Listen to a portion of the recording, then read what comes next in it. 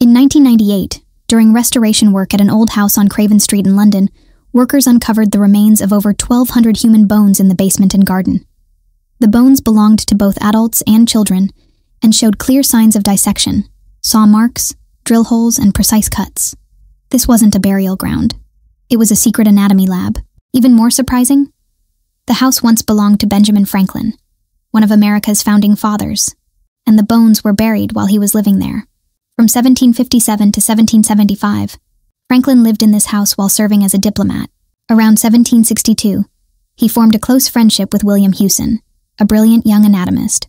Hewson began conducting secret dissections in Franklin's basement. At the time, human dissection was heavily restricted in Britain, so it's likely the bodies were supplied by grave robbers. When this secret work began, Hewson was just 23. Franklin was 56.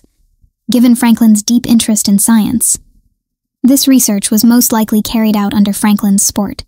William Hewson died young in 1774, at just 34. His chilling research remained buried with him until the bones were discovered over 2 centuries later. Today, the house is preserved as the Benjamin Franklin House,